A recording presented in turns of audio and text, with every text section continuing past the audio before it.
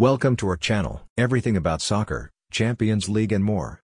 Looks like Cristiano Ronaldo will leave Manchester United in January. After lost the game against Manchester City, his relations with Erik ten Hag has been deteriorate. He believes that he should not be in the bench.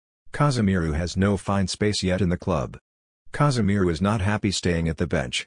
It's hard to believe see those huge talented players seated at the bench, without the possibilities of helping the club. Let's go with Champions League. Olympique Marseille has won 4-1 against Sporting Lisbon. Bayern Munich win 5-0 against Victoria Pilsen to stay perfect in group stages. With an exceptional performance of Leroy Sané, with 9 points from 3 games, Bayern seem likely to all but seal their path to the knockout stages. Sadio Mane had a great performance, scoring a beautiful goal. Liverpool win 2-0 against Rangers. Alexander-Arnold score a brilliant goal of free kick. He was named player of the match after starring for the home side. Now enjoy this beautiful goal of Arnold. In another game, Napoli hit 6-1 on Ajax in a record defeat for Eredivisie club.